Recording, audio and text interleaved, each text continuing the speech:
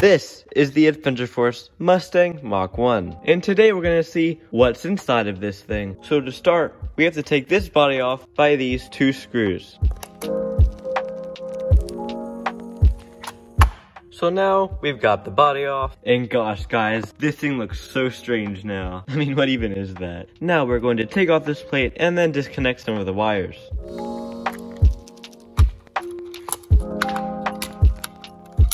So we got all the wires taken off, and it looks like we can actually take off this back end. But we can't take off the front end because the motherboard is attached to the battery tray. Aww.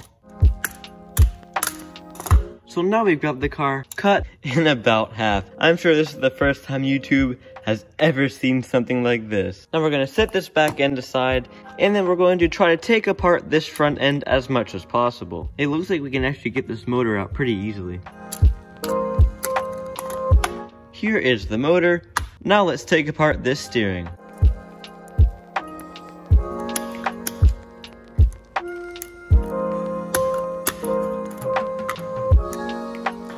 So this steering assembly came apart pretty easily. It just sucks because there's almost no screws, but oh well. Now that we can take a closer look at the front of this thing, we actually might be able to take it out.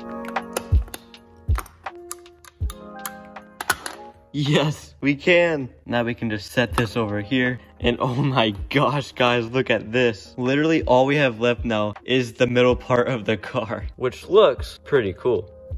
And now all we have to take apart is the rear end. That sounds so wrong. But before we can go any further, we have to take off these tires. Now to actually get in the transmission, it looks like we take off these 4 clips right here. And just like that, here is our transmission. Now we can just take these things out, set them aside, and then we can get this motor out.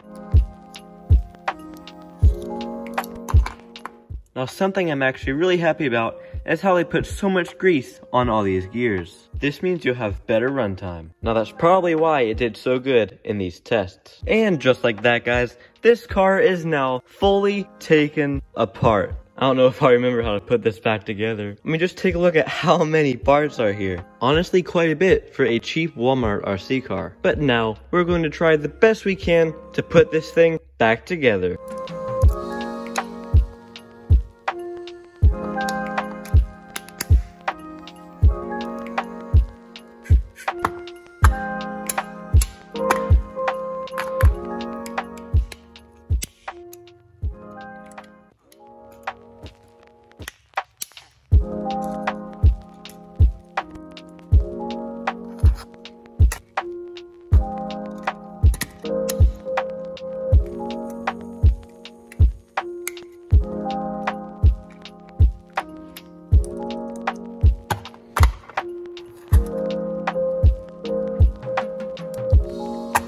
Now we're gonna see if this thing even still works. And yes, it does. Sweet. So I am so happy this thing is back together and working. I mean, there were a couple of moments there when I thought this was not gonna go back together. But as you can see, it did. Yay! Now I also did this to another RC car right here. And on that note guys, thank you so much for watching, and I really hope you enjoyed it. And I will catch you guys in the next one. Stay awesome out there. Peace.